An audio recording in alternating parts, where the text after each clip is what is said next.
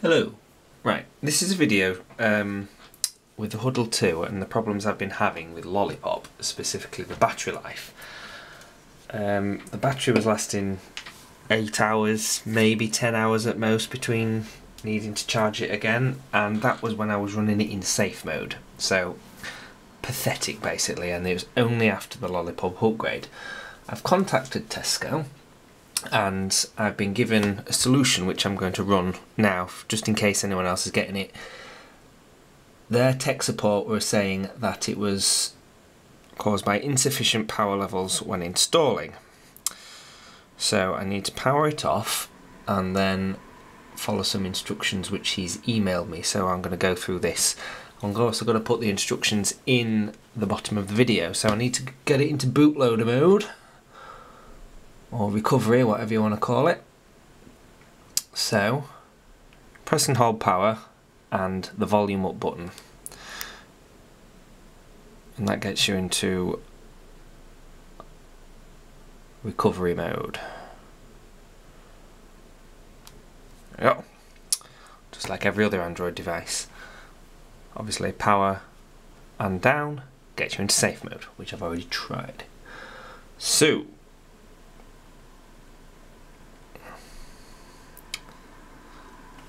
you then have to go to the wipe cache partition, which is that one. So I'm going to do that.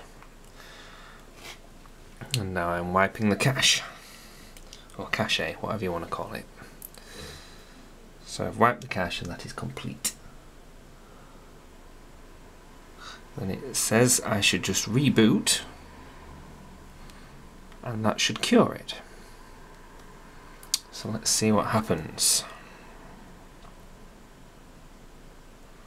It's coming on.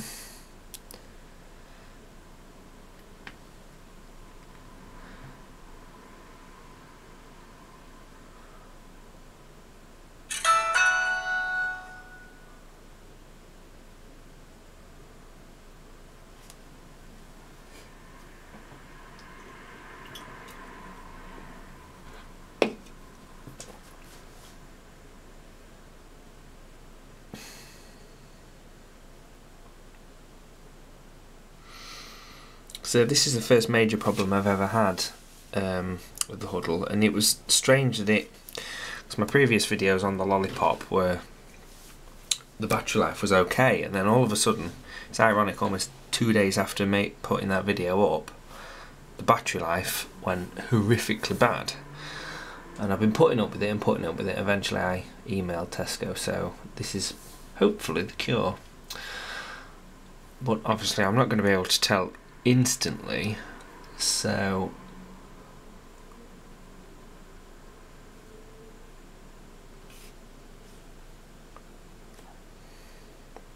right, so it's powered back on fine.